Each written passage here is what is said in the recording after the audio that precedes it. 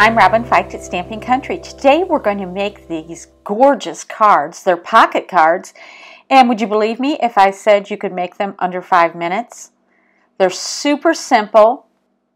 You could tuck in a gift card or a note or a little treat, but they're super easy to make.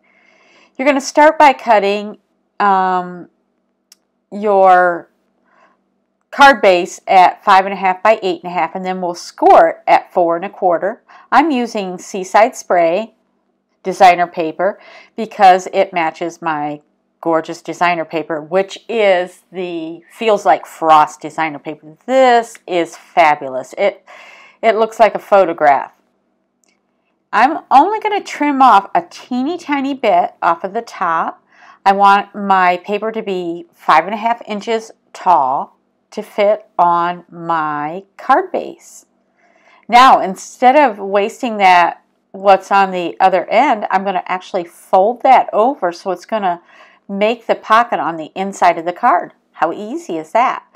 We'll use the tear and tape adhesive. It's strong to make our pocket. I like that pretty silver on the other side of this. Feels like wrap. Yeah, feels like frost paper also. So we'll peel that off. This is so easy. Here's our pocket. And tuck in your gift card, your treat, your note. And then we'll do just a little bit of stamping. You can add a sentiment if you want. I'm just going to stick with the images from the Frosted Foliage stamp set. I'm going to stamp the first image with the new Purple Posy ink, which by the way is now available. Gorgeous. And then we'll use the Seaside Spray to stamp a couple more. And then you can put your sentiment or just say from whoever it's from. We have a little piece of vellum. It's 2 inches by 4 1/4.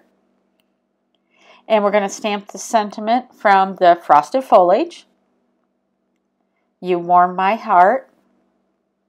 I'm going to use Jet Black StazOn ink so that it doesn't smear on the vellum. The vellum is a non-porous surface, so it just works a little bit better to use this ink. I'm going to heat it just a little bit to speed things up and dry it.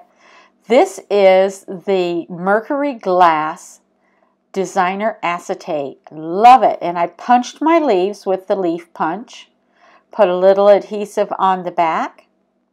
On my first card I did use a heart from this Hearts Be Mine or the Stitched Hearts dies. But aren't they gorgeous? So simple. You could make a stack of these in minutes. Inside you have the nice little pocket and slide in your gift. So simple. I hope you enjoyed this video. Go give it a try. If you liked it, be sure to like, and if you haven't already, subscribe. Thanks so much.